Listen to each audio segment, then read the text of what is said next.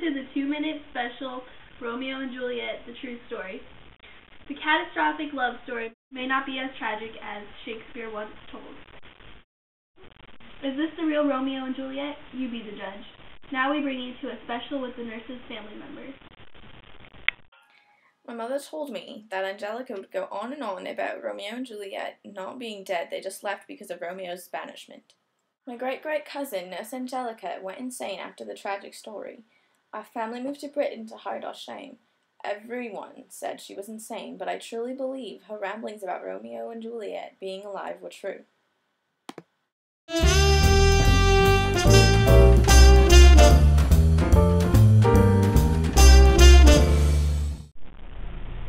So, James, you're Friar Lawrence's relative?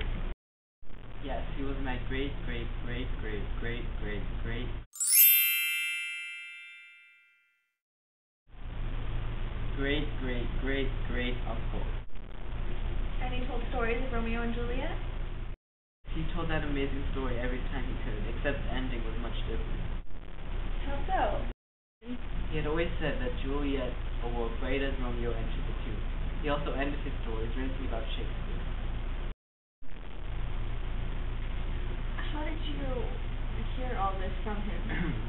He actually wrote a letter that passed down over 20 generations. Thank you for your time.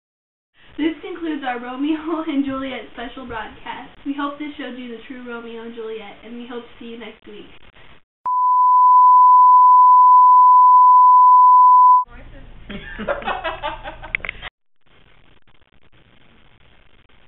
Oh, I didn't know that's why you're waving your fingers at me. You can't be texting. We hope this showed you the real, no. So, James, you're Friar Lawrence's nephew? It said that Juliet entered the...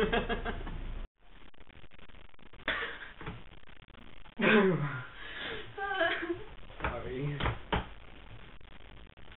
I'm waiting. Oh, sorry. I didn't know. Any moment. No. No, that's in the camera. Just keep going. I'm bored. Just take your little pictures over there, okay? Get off MySpace.